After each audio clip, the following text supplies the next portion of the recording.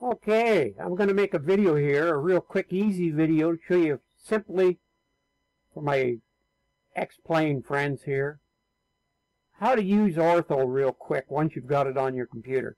So you downloaded Ortho, and what I do is I put the Ortho4xp folder right here on my desktop. So it's always easy to access and get at. Alright?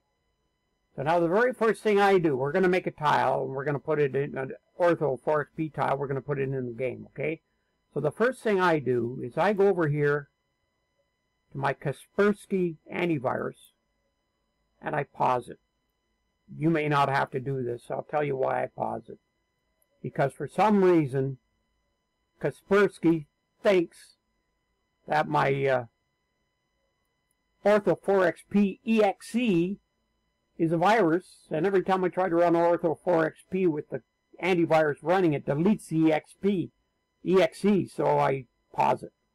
So anyway, so there we go. We're going to make a tile. So we go to your, I keep this up here, so you click on your Ortho4xp file, and you open it up.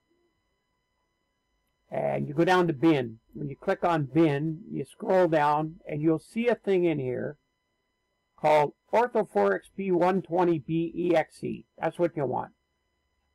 You double click on that, and it this will come up. And this is how you make your tile. So on this page, first of all, you see it says base source, Bing, B1. You got a whole bunch of them in here.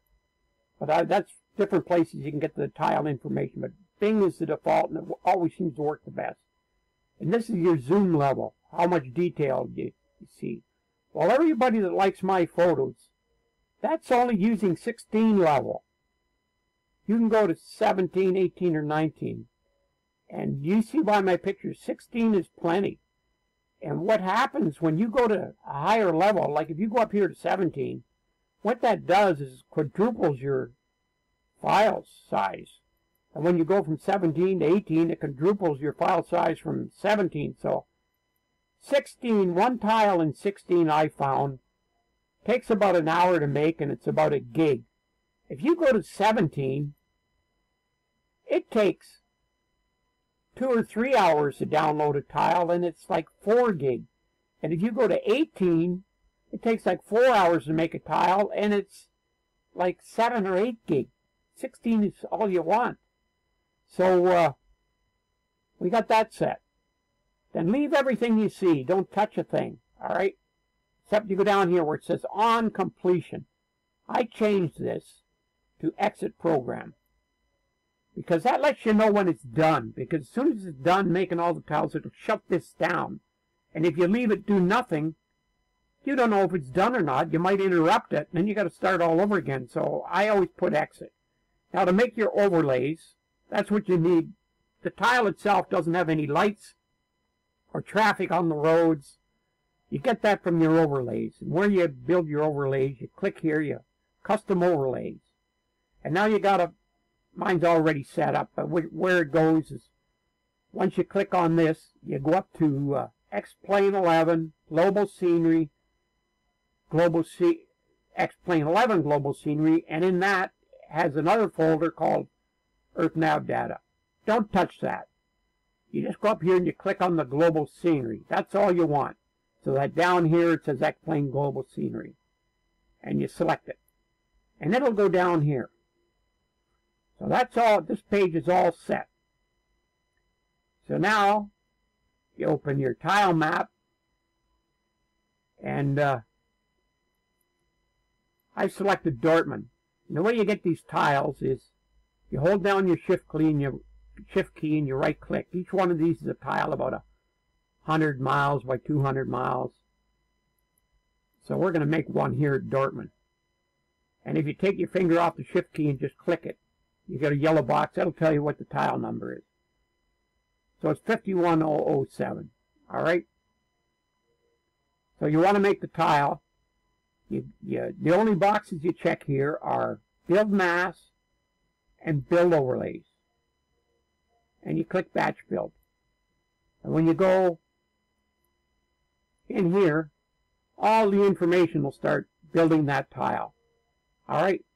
So we'll pretend that tile is already built. All right. So then your Ortho4xp shuts down. It's all shut down. And then what you do is you go back into the Ortho4xp folder because it's shut down. It's finished making the tiles, and you'll see a folder in here. This is your overlays, your traffic and your lights on the city and everything. So you open up your custom scenery and you drag that into your custom scenery folder on your X-Plane. So that goes in here. These are all my tiles. I got tons of them. And then what you do is you go in the tile folder. That's where all your new tiles are. They'll all be in here. So what you do is you take them and you drag them out of there into your custom scenery folder. And you don't worry about that tile folder because it'll make the new tiles in there as you go, right? You just take them out of there and put them in your custom scenery. There will also be a folder in here that I've already removed that a lot of people don't know this. It's called Ortho Photos. Those photos are only made to make the tiles. Once the tiles are finished, delete that folder out of here. Ortho Photos folder. Delete it. Because it holds like about, if your tile's a gig, it'll hold a gig of photos, and you don't need that. And it's taken up half your hard drive space. So once you make your tile and you put it in your custom scenery, delete the Ortho Photo folder out of here. And that's pretty much it. So what happens now is you start your game up, because I put that scenery folder in there, right? So we'll start the game up here. Let's take a second to get started. Because I got so much stuff in there. Sometimes it takes me 5 minutes to load the game. Well, it doesn't take 5 minutes to load it, but it takes me 5 minutes to load the scenery and the airplane once I'm in the game. So we'll go in here. We'll start it up. Because what this is doing by starting the game, it's putting, like you know, it's putting those sceneries into the ini file. But once we get started there, we've started the game. Okay, I can close it again. Or I can just minimize it for now. I don't know. I don't know what to do with it. There, close it. So now, you go back in your custom scenery, and you see the scenery pack ini. Click on that, and you see your new Ortho tiles are right up here at the top of your ini file. Well, you don't want them at the top. You want them below all your airports. So I right-click on it, cut it, which is like copy and paste, right? You cut it. Move this up the top.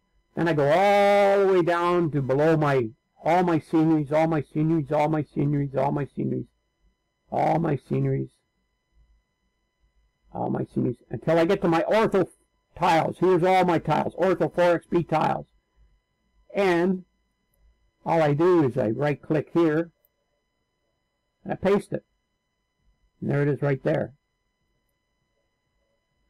So that's all there is to it. Then when you close this, because you've changed it, you got to save it. And now when you start your game and go to that area, you're going to see Ortho scenery. That's all there is to it. I hope this